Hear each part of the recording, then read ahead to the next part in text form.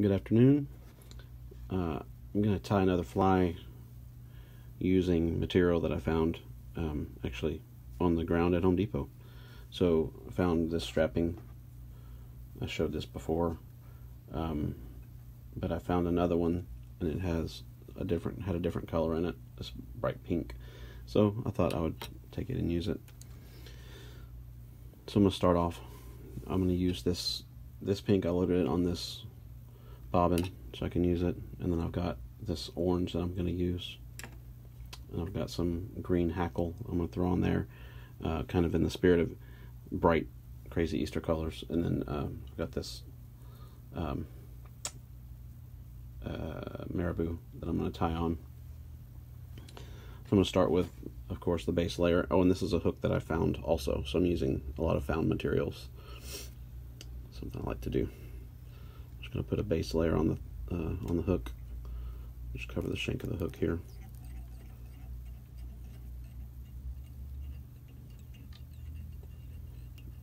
Go all the way to the bend here, just off of it.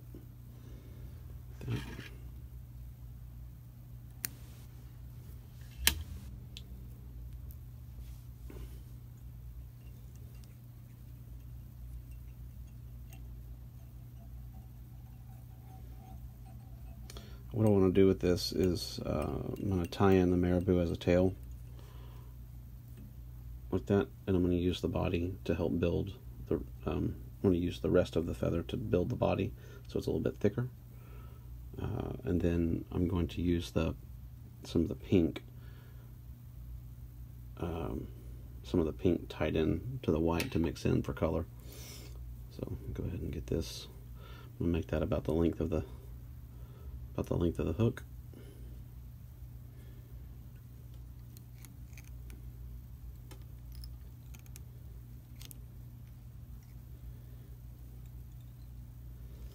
And I'm just going to wrap forward. Give a little bit of room at the head for there still to be some place to tie the head off. Trim that off. I'm just going to cover this with thread.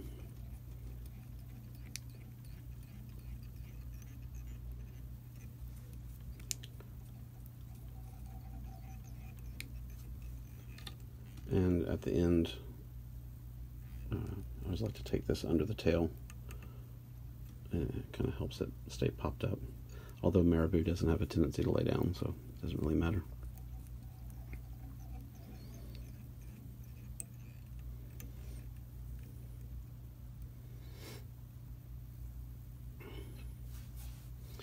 So what I'm going to do with this, I'm going to take a few loops.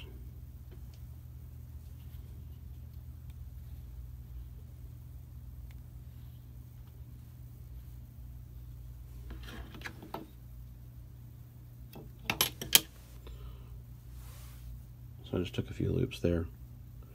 And the only reason I did that is so I'd have several pieces the same length. I'm going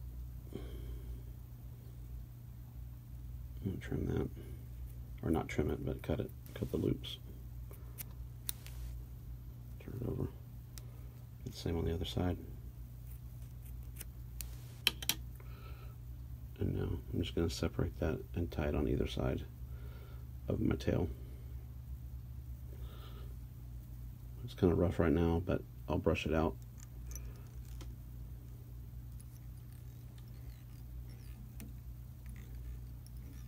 Try to mix it up. This orange against this pink is pretty funky, but it's kind of the point, I guess.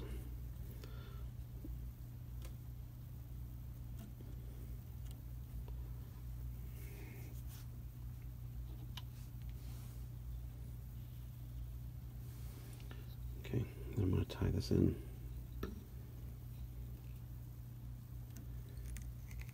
This is the one attached to the bobbin. Come over with it this way. Tie it off facing that way. It's kind of a juggling act when you're doing that. Okay. Now, I need to tie this stuff in up front. And I always like to keep this stuff on top of the hook, so we kind of pull up on it as you're wrapping. It keeps it on top, because you don't want to build too much bulk underneath the hook and then have it get in the way of the hook point. Keep it on top of the hook. And usually also bugs and different things are kind of humpback more so, and they have their legs underneath, so it kind of goes along with that shape as well. So again, I'm going to trim this back a little bit back of the head here, just to make sure that I don't clog up my tie off area at the towards the eye of the hook. So come back down here, do a few more wraps. Now I'm going to specifically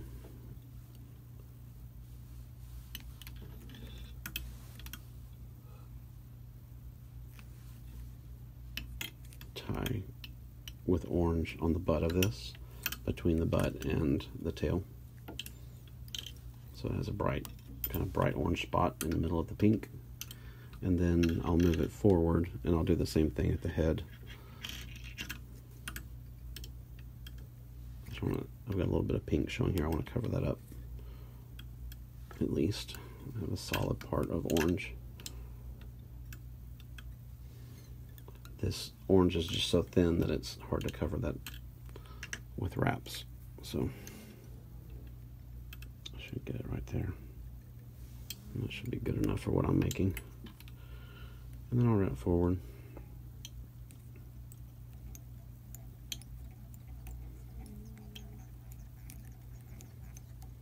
Okay. Now with my pink thread. Oh, and by the way, when I did this, when I took this off of the mix, off of the material that I found, it's real stringy, so I waxed it to help it kind of stay together on the fly so it wouldn't be all over the place. I'm also going to spin it some so it tightens it up. And I'm just going to make several wraps here.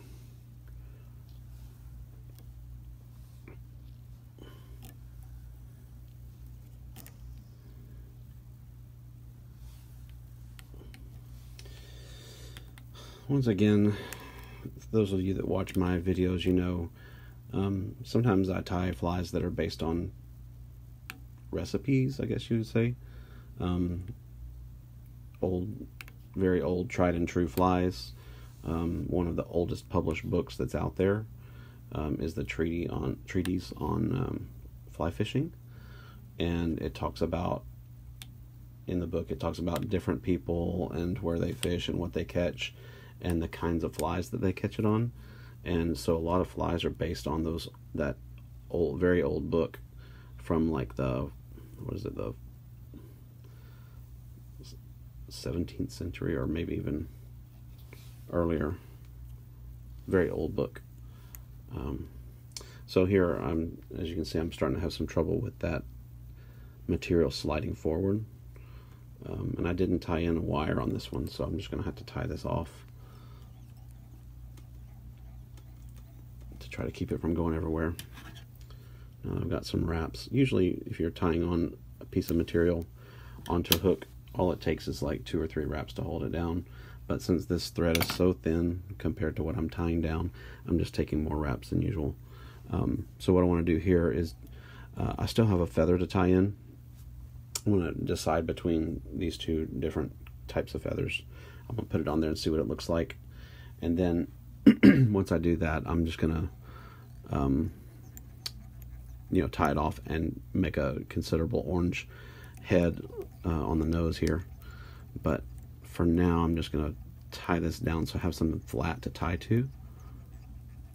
So I'm just working here to get the thing covered evenly. And this is something I do pretty often. I have a tendency not to make very good heads on my flies when I make them big like this. But that turned out okay.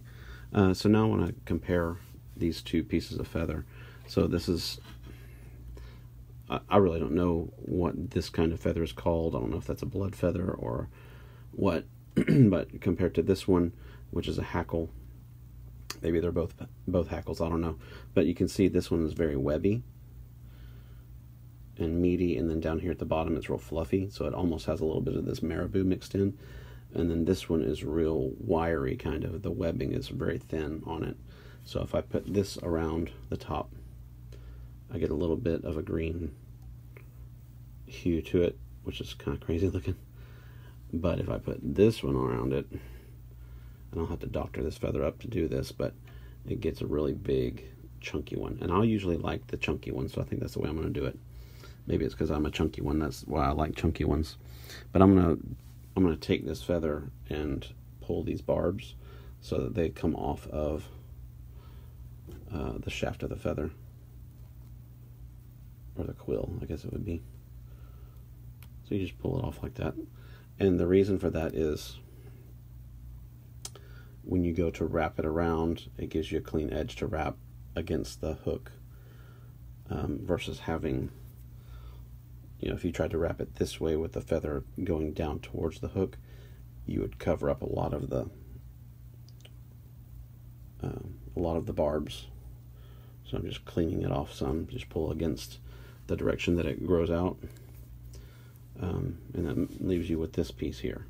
It almost looks like a old school quill that, you know, someone would write with. But so then what you do is you just tie in. Take a chunk like this, and I'm going to actually snip off some of this end.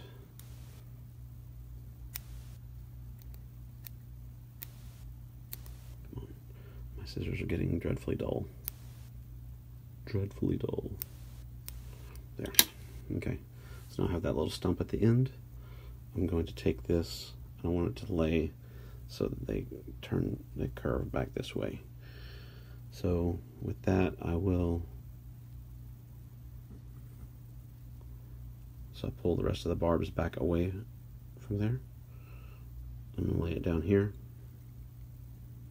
I'm going to tie in just like that. And I want to hold all these barbs back so they don't get in the way when I'm tying in. So I got, you know, 4 good little wraps there. I'm going to come back and snip off this extra that's sticking out so it doesn't get in the way of the eye of my hook.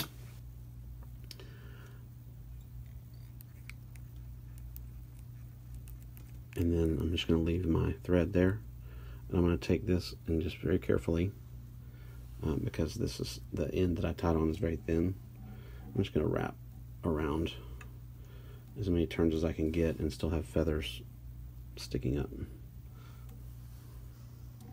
And I'll try to make it so that nothing covers another part. Oh, sorry about that shake. That is not an earthquake, even though I'm in California.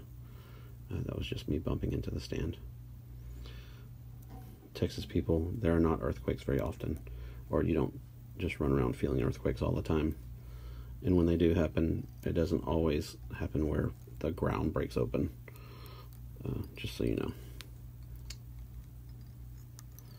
Okay, so now I'm just going to go around a few times. Now I'm going to cut this loose there. I need to hurry because my battery's at 10%. And pull this back here, and now I'm just going to really cover this head so it's nice and bright orange. It's going to be a crazy looking fly, a little bit crazy. I need to mash this part of the hook, or part of the part of the feather quill down so it doesn't become a big chunk on the front of the head. Okay, so I'm getting a good kind of bullet shaped head here. I think that's pretty good right there. I'm going to use my whip finishing tool. You lay it in like that, you wrap over, and it twists the string around itself. 1, 2, 3, 4, 5, and then you just let it tie down. Once you do that, you snip it off.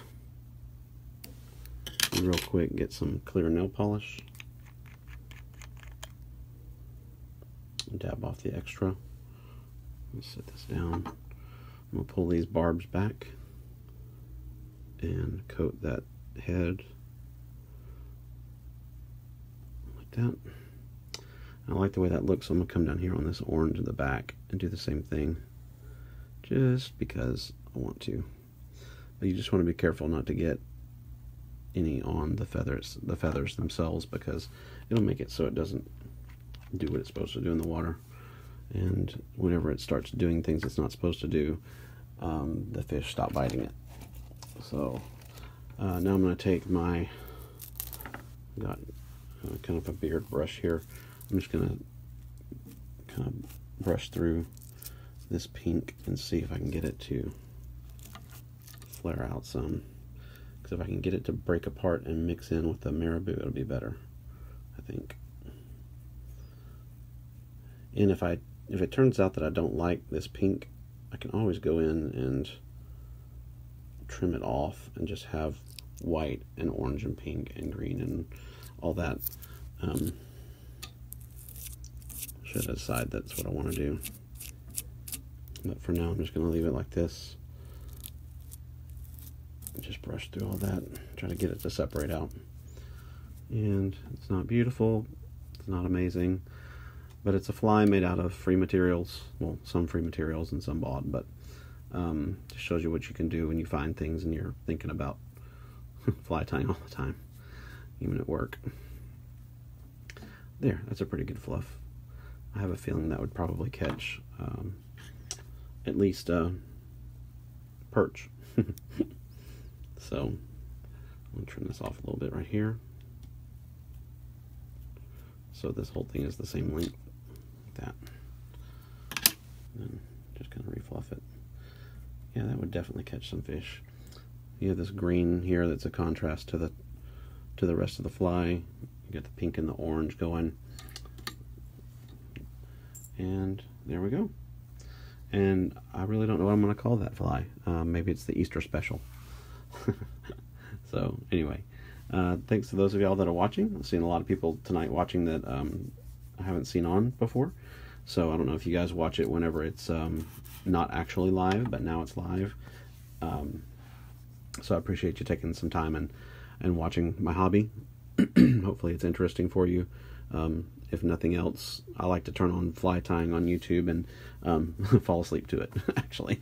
So sometimes I take naps watching fly tying videos. But anyway, I hope you enjoyed it. I hope you're interested in what I do.